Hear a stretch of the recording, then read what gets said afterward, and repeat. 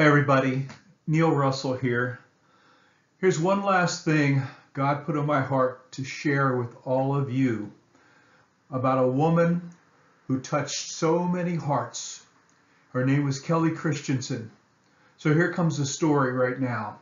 God's timely answer to Kelly Christenson's fervent prayer. She was a prayer warrior. Here's a picture of Kelly sitting in her apartment with one of her pictures. And I want you to know something. There's a lot of you out there that have pictures that she painted and sent them to you out of an act of love. How many people do that? Here's a picture I'm going to hold up right now that I took off the wall. This is a picture that Kelly sent me. A gorgeous picture. This is her gifting. We all have giftings, but she used it to God's glory. This is from Alaska. Now, I'm going to go forward with this presentation. Kelly sent so many pictures. Take a look at these. Look at the gorgeous scenery. I mean, this is breathtaking. God only gave us two things to learn with. She was a teacher and I am too, okay? She used to travel. Okay, you know the stories about Kelly. She loved children. She was a librarian. And she would use her gifting because there's two ways we learn. By our ears, you're listening to my voice, and also by our eyes. And Kelly used both of these to communicate the truth to everyone she met. Now, here's the reason I'm producing this last video on Kelly, and I want you to send it to everyone.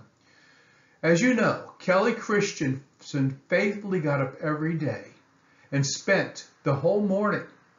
She would be reading God's word, singing songs. She would sing praise songs to God. But the most important thing this Kelly girl did was she would pray. And she used to live in Alaska. For everybody she knew, her mind was sharp all the way until the day she died at 102. Her birthday would have been October 17th. She would pray for everyone, lift them up in prayer. From Alaska all the way across America to where I live on the East Coast with my wife and our family. She did this every single day. She was a fervent prayer warrior, and her prayers were answered. Look at that beautiful baby. That's an answered prayer that Kelly sent me. Now, I'm going to read you something. This is something I sent out, but Kelly sent this to me. I found it on an email. The other night I was reading from the Living Bible, Philippians 19:14, where Paul seemed to be expressing my own thoughts. Living means opportunities for Christ, and dying, well, that's even better. So which is better, to live or to die? Sometimes, this is Kelly saying, and Paul says it too, sometimes I want to live, and yet other times I don't. For I long to be with Christ. Kelly says, my thoughts exactly.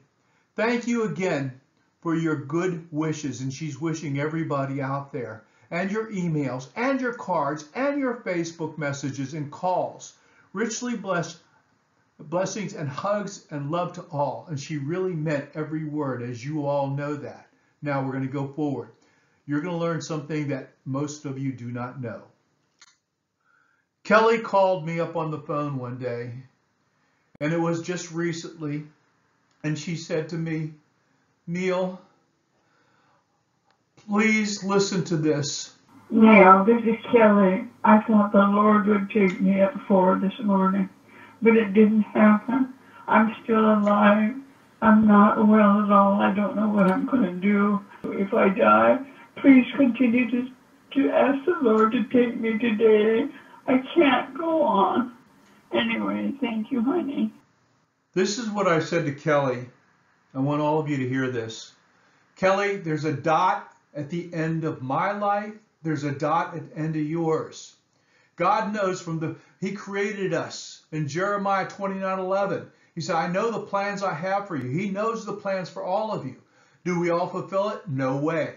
No way. Most people don't. But Kelly Christenson had one last prayer that wasn't answered. And I said, God's not going to take you, Kelly, until your final prayer is answered. And the very next day, her prayer was answered.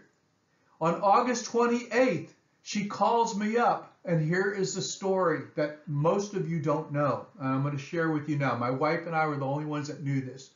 Neil, she was so happy. My prayers were answered, Neil, today. And I can't tell you if there were 2 relatives or 2 friends, but 2 people stopped over her to her apartment. They were going to remove Kelly from her apartment and put her in a hospice room until she died. And Kelly witnessed to them and shared God's love. And it's God's love. It's relationship, folks, just like you had with Kelly. It's not religion. Religion is division. It's relationship. And she shared the fact that God created everything we have out of an act of love. And because of our sin, he sent his son Jesus to suffer and die on the cross. And that relationship out of an act of love, all we have to do, as Kelly explained to them, is just go down on our knees and repent of our sins and thank Jesus for saving us and washing us clean so we can go forward. And that's what Kelly explained to them, and they did.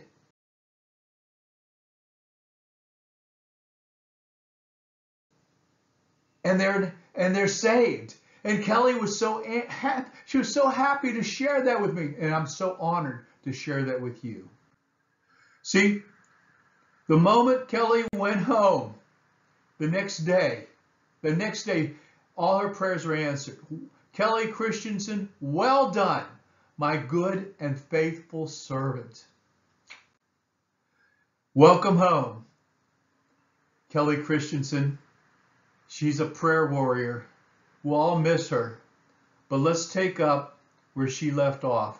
Let's start praying for everyone we know. See, I started praying 3 months ago, and she was one of the people on my list. Father, answer her prayers before you take her home. And it was answered.